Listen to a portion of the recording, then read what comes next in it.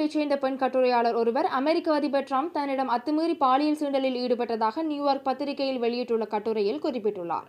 பிரபல கட்டுரையாளரான ஈஜின் கரோல் வயது 75 நியூயார்க் பத்திரிகையில் எழுதியுள்ள கட்டுரையில் 1990ஆம் ஆண்டு மத்தியில் டிபார்ட்மெண்ட் ஸ்டோர் ஒன்றின் உடைமாற்றும் அறைக்குள் அத்துமீறி நுழைந்து தன்னிடம் பாலியல் சீண்டலில் ஈடுபட்டார் என குறிப்பிட்டுள்ளார். டிரம்ப் பற்றிய இதுபோன்ற பல விஷயங்களை விரைவில் தான் வெளியிடவுள்ள ஹிடியஸ் மேன் என்ற புத்தகத்தில் எழுதியுள்ளதாகவும் அவர் தெரிவித்துள்ளார். ஆனால் இந்த குற்றச்சாட்டை டிரம்ப் திட்டவட்டமாக மறுத்துள்ளதுடன் ஈஜின் கரோல் என்பவரை தனது வாழ்நாளில் பார்த்ததே இல்லை எனவும் தெரிவித்துள்ளார்.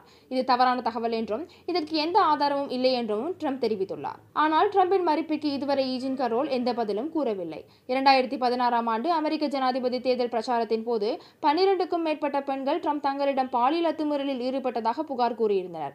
அப்போதும் அவற்றை மறுத்த டிரம்ப் அவர்கள் பொய் சொல்வதாக கூறியிருந்தது குறிப்பிடத்தக்கது.